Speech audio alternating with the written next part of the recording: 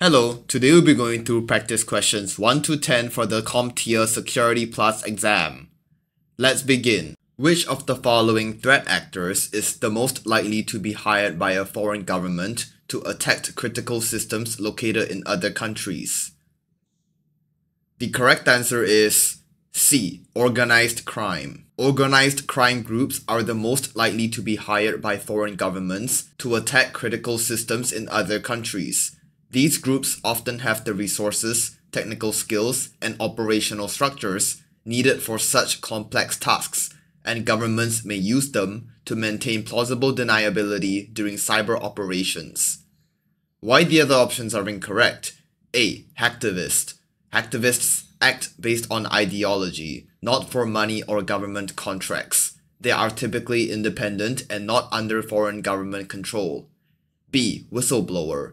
Whistleblowers reveal internal secrets rather than launch attacks. Their intent is usually to expose wrongdoing, not disrupt systems. D. Unskilled attacker. Unskilled attackers or script kiddies lack the technical capability to carry out sophisticated attacks on critical infrastructure. Therefore, the correct answer is C. Which of the following is used to add extra complexity before using a one-way data transformation algorithm? The correct answer is D. Salting. Salting is the process of adding random data to input before it is passed through a one-way transformation function like a hash. This ensures that even if two users have the same password, their resulting hashes will be different, making pre-computed attacks like rainbow tables ineffective. Why the other options are incorrect? A. Key stretching.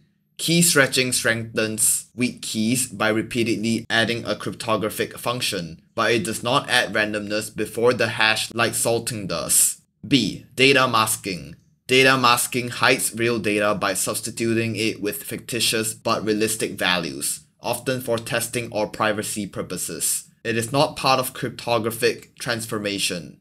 C. Steganography. Steganography conceals data within other media, not by altering or securing the data through hashing or encryption. Therefore, the correct answer is D. An employee clicked a link in an email from a payment website that asked the employee to update contact information. The employee entered the login information but received a page not found error message. Which of the following types of social engineering attacks occurred? The correct answer is D. Phishing. This scenario is a classic phishing attack. The attacker tricked the employee into clicking a malicious link and entering login credentials on a fake website. The goal was to steal sensitive information by impersonating a legitimate payment site, a hallmark of phishing. Why the other options are incorrect? A. Brand impersonation. While the fake site may have used branding to appear legitimate, brand impersonation is a tactic within phishing, not a standalone type of social engineering attack. B. Pretexting. Pretexting involves creating a fabricated scenario to trick someone into revealing information. In this case, there was no backstory or human interaction, just a deceptive email and link. C. Typo squatting. Typo squatting relies on users accidentally visiting misspelled domain names. In this case, the user was directed through a crafted phishing email, not a typo in a URL. Therefore, the correct answer is D. A data administrator is configuring authentication for a SaaS application and would like to reduce the number of credentials employees need to maintain.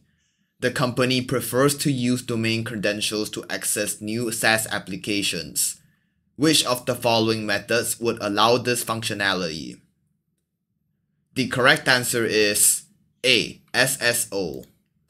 SSO allows users to log in once using their domain credentials and access multiple applications, including SaaS services, without needing to manage separate usernames and passwords. This reduces credential sprawl and improves the user experience while maintaining centralized control. Why the other options are incorrect? B. Leap. Leap is a deprecated wireless authentication protocol developed by Cisco. It's not related to SaaS login or domain-based authentication. C. MFA. MFA enhances security by requiring multiple forms of verification but does not reduce the number of credentials a user manages. D. PEAP. PEAP is used to secure communication over wireless networks, not to simplify SaaS login or credential management. Therefore, the correct answer is A. Which of the following scenarios describes a possible business email compromise attack? The correct answer is A. An employee receives a gift card request in an email that has an executive's name in the display field of the email. This is a classic example of a BEC attack. BEC typically involves impersonating high-level executives or other trusted individuals to manipulate employees into performing actions like buying gift cards or transferring funds. The use of a familiar display name adds to the deception, even if the email address itself is fraudulent. Why the other options are incorrect?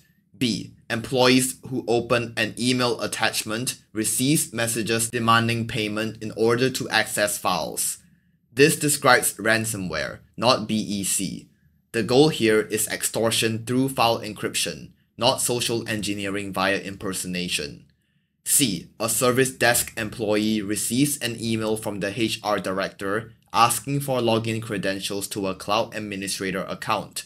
While suspicious, this leans more toward credential phishing. BEC typically involves financial fraud or manipulation of business processes, not necessarily credential harvesting. D. An employee receives an email with a link to a phishing site that is designed to look like the company's email portal. This is a general phishing attack, not a BEC. BEC usually involves spear phishing with targeted, high-level impersonation aimed at financial or sensitive business actions. Therefore, the correct answer is A. A company prevented direct access from the database administrator's workstations to the network segment that contains database servers. Which of the following should a database administrator use to access the database servers? The correct answer is A. Jump server. A jump server acts as an intermediate system that administrators can securely connect to before accessing critical resources such as database servers. By isolating direct access, the company adds a layer of security and control, while still allowing administrative functions through the jump server. Why the other options are incorrect? B. Radius. Radius is used for centralized authentication, authorization, and accounting. It does not provide access to network segments or act as a bridge between systems. C. HSM. A HSM is a dedicated device used to manage and protect cryptographic keys. It has no role in facilitating access to database servers. D. Load balancer. A load balancer distributes incoming traffic across multiple servers to optimize performance and availability. It does not provide administrative access to database systems. Therefore, the correct answer is A. An organization's internet-facing website was compromised when an attacker exploited a buffer overflow. Which of the following should the organization deploy to best protect against similar attacks in the future? The correct answer is B. WAF. A web application firewall is specifically designed to protect web applications by filtering and monitoring HTTP traffic. It can detect and block common attack patterns such as buffer overflows, SQL injection, and cross-site scripting, making it an effective defense against web-based exploitation. Why the other options are incorrect? A. NGFW. A next-generation firewall provides deep packet inspection and may block some threats, but it is more focused on network-level threats than application layer attacks like buffer overflows. C. TLS. TLS encrypts data and traffic to ensure confidentiality and integrity, but does not protect against application layer exploits such as buffer overflows. D. SD-WAN. Software-defined wide area network is a network architecture solution for optimizing and managing WANs. It does not offer protection against web application attacks. Therefore, the correct answer is B. An administrator notices that several users are logging in from suspicious IP addresses. After speaking with the users, the administrator determines that the employees were not logging in from those IP addresses and resets the affected user's passwords. Which of the following should the administrator implement to prevent this type of attack from succeeding in the future? The correct answer is A. Multi-factor authentication. MFA adds an extra layer of security by requiring users to provide additional verification beyond just a password. Even if an attacker obtains a user's password, they would still be blocked without the second factor, effectively preventing unauthorized logins from suspicious IPs. Why the other options are incorrect? B. Permissions assignment. While important for limiting what users can access, it doesn't prevent unauthorized logins. It controls what a user can do, not who is logging in. C. Access management. This is a broad term encompassing identity and permissions management. However, it doesn't specifically address the need for stronger user authentication like MFA does. D. Password complexity. Complex passwords make brute force attacks more difficult, but if credentials are stolen through phishing or malware, complexity alone won't stop unauthorized access.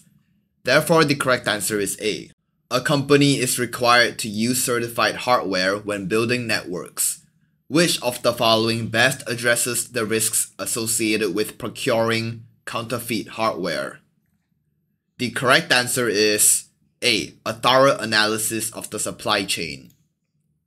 Conducting a thorough supply chain analysis helps the company trace the origin of hardware components and verify that all parts are sourced from certified, trustworthy suppliers. This minimizes the risk of counterfeit hardware entering the organization's infrastructure and ensures compliance with certification requirements. Why the other options are incorrect? B. A legally enforceable corporate acquisition policy. While helpful for setting procurement standards, a policy alone doesn't ensure that suppliers follow it or that hardware isn't counterfeit. C. A right to audit clause in vendor contracts and SOWs. This provides the ability to audit, but is reactive and doesn't actively prevent counterfeit hardware unless audits are frequently executed and focused on authenticity. D. An in-depth penetration test of all suppliers and vendors. Penetration testing is used to find vulnerabilities in systems and networks, not to verify hardware authenticity or detect counterfeit components. Therefore, the correct answer is A. Which of the following provides the details about the terms of a test with a third-party penetration tester? The correct answer is A. Rules of engagement. The rules of engagement define the scope, boundaries, and conditions under which a third-party penetration test will be conducted. This includes what systems can be tested, what methods are allowed, the time frame, and how findings should be reported, ensuring both parties understand and agree on the test parameters. Why the other options are incorrect? B. Supply chain analysis. This evaluates the origin and handling of components or services throughout the supply chain. It's unrelated to penetration testing agreements. C. Right to audit clause. This allows an organization to audit vendors or partners, but does not specify terms for a penetration test. D. Due diligence. Due diligence refers to the investigation process before entering into an agreement or transaction, is broader than and not specific to penetration testing terms. Therefore, the correct answer is A.